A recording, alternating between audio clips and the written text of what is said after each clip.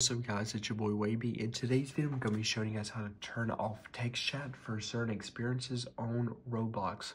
So what this is, guys, is they enable text chat where you guys can use text chat to communicate with other players and experiences, and it's rolling out to some players right now, so not everyone has it, so you just have to wait until it comes into your account. I logged in with my Xbox account, so if you know someone has an account, log in with that account to use it.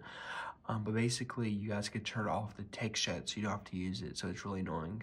But I don't think you can permanently turn it off like you can on Xbox. We'll see if you can, but I do show you how to take it off your screen. So basically, you want to load up Roblox right now.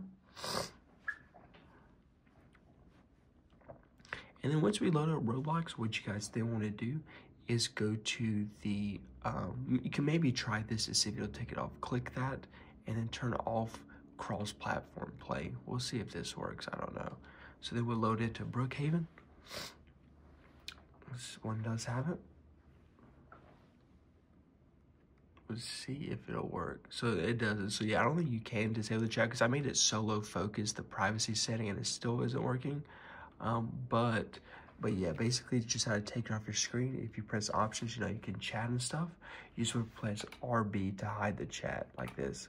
Show it or hide it. So that's the main way. You can just hide it right there so you don't see the chat anymore. But yeah, that's how you guys do it on Roblox. Hope you guys enjoyed this video, and I'm out. Peace.